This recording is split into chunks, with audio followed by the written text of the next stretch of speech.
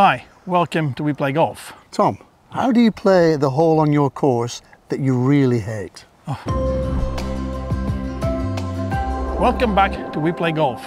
My name is Tom Blankard and we're at hole number 4 at the beautiful San Roque Club down the south of Spain. And this is Chris Henry. He's going to help me out to play this hole because this is the hole I really hate. Every time I play bad on this hole. Tom, we're going to show you 2 clips. So here we are again. Always number 4. Down on the right. Oh, it's a terrible hole here. I hate this hole. It's always the same thing. In the mulch, ball below my feet, downhill, 170 meter. So here we are. Great course here. What's a wonderful view here. I'm always on the right side. I can play the golf shot easily with a 6-iron. It's a magnificent hole here. Eh? See that? That's beautiful. Here we are. Woohoo! Okay, Tom, in that first clip, we could see you coming down the fairway there with a very negative posture, but also some very negative self-talk. Now, interestingly, when you speak negatively to yourself, there's a couple of things happening. Thoughts are turned into images with the subconscious. So this expectitis that lots of golf players suffer from, expecting the negative, expecting the poor outcome, is not the best place to be. So the part of the brain called the hypothalamus is being instructed by the way you are moving, because motion creates emotion. All right. And your thoughts are instructing the hypothalamus to release chemicals into the body to make you feel the way you're moving and talking. Now, emotion and how you feel has the biggest impact on performance.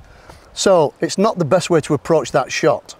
So let's see if we can do a little bit better. The second clip that we've seen there was totally different. You had a totally different outlook, you had a better posture, your self-talk was much more positive, and now because of that expectancy being at a positive level, now the hypothalamus part of the brain is releasing a better chemical into the system to make you feel more emotionally positive, and now the probability of that shot being good increases dramatically. All right. So well done on the second one.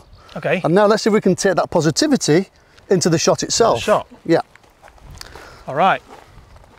So shoulders back. Absolutely, and we want clarity. Yeah. And being very specific. Well, I want to aim it a little down the left and give it enough speed to get it on the green. Okay. So, right. Does that look good for you? Good setup. And let's commit to that.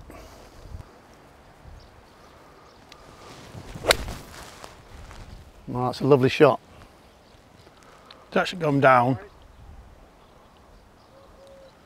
Come down. It's on the green. It's okay, it's good. It's not really about that. No. You know, it's about the process of giving yourself more probability. I hope you enjoyed the video. Make sure you subscribe to We Play Golf because there's much more information coming there. Click on the link below and you'll get access to all the information about our seminars at golf clubs all around Europe. Thanks a lot, Chris.